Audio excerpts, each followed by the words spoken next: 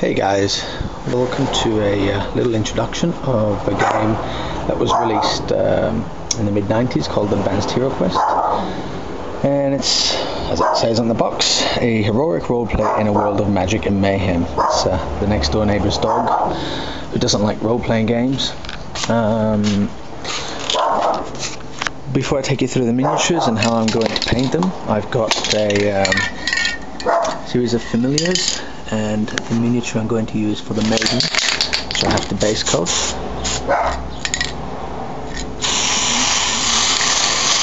This is my base coating process, just to get everything a base coat of black.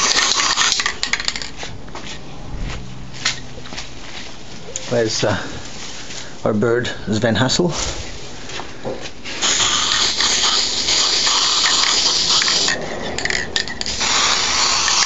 So what I usually do is just give everything a base coat of black like that, and I've learned to spray the can upside down. It keeps the nozzle from clogging. So there are some familiars, Reaper familiars, that I'm going to introduce into the game. And as I said, the miniature I'm going to use for the maiden is smoking hot. These are the miniatures from the game, which I base coated in black yesterday and then rebase coated in white today because I like the depth it sort of gives. It gives a little bit of definition to all the miniatures. Some of them came painted in the box, so they still have a little bit of colour showing through, but I'm sure I will paint that over in due time. Here are the heroes, you know, for classic elf, wizard, dwarf, and warrior. So yeah, this is a complete set. I was very lucky. Found this on eBay pretty much as new. The geezer took most of it off the sprues. A few bits and bobs that were left on, but what was taken off has just been protected in the nicest way.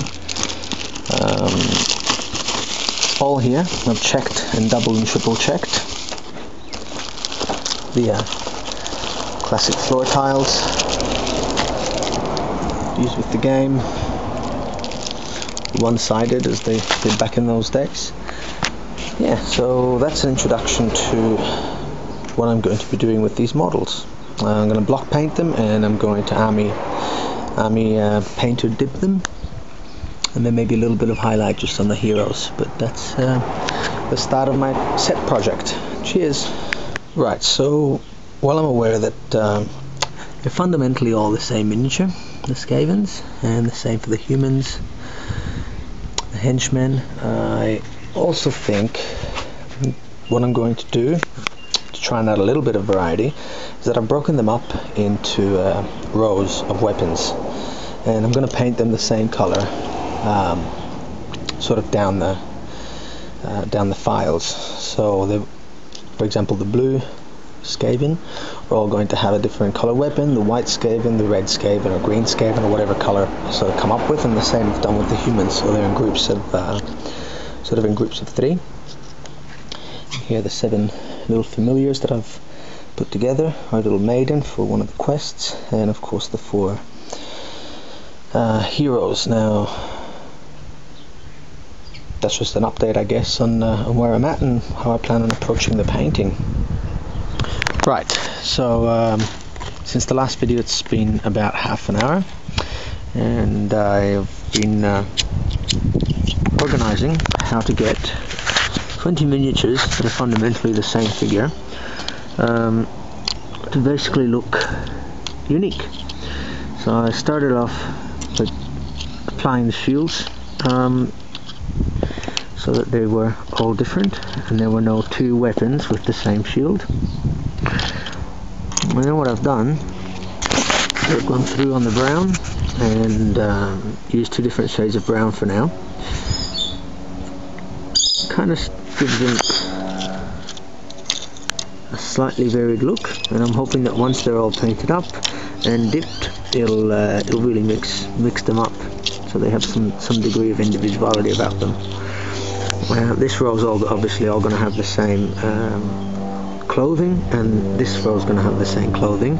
What's going to be distinguishing them is also things like the tails, the shields. But generally, yeah, I'm doing them batches of 10, and this is batch 1. I like how it's going so far. For half an hour's work, I think it's carrying on well. This was another miniature I wanted to highlight, which is not coming into focus very well. Anyway, she's a Reaper miniature. She's going to be playing the part of the maiden.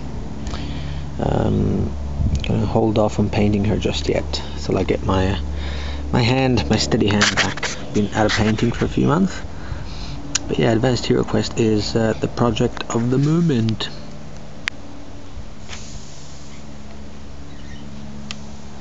Right, so another 2 hours into my project. This is what I've completed thus far. We've used a very simple, flashy, colourful palette. Sort of just a very mixed of colours, so that you know, they're all supposed to look like they're from the same dungeon and that, but it's just very basic highlighting. Probably the shield designs and some of the faces, or where I guess I've put in a little bit more work than elsewhere still. Just trying to find a place where I won't be shadowing them. You can sort of catch a glimpse of what I'm talking about. Very simply painted. They're all going to be done as a large batch. I'm going to try to do the best work that I could on the eyes. They're also going to be done as a very large batch, and then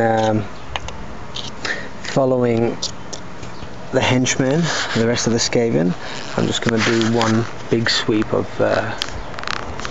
dipping for the whole lot. So that's half the skaven done. Took me about 5 hours to do, and yeah, just very simply block painted. Tried to keep them together in weapons and colors. 5 colors for the tunics, and basically just different shield designs, as I said. And look, we'll see how it all works out once they're all painted up, and once the henchmen and the heroes and the familiars are done, and our little naked goddess. See how they look like on a board. That's today's painting. Cheers.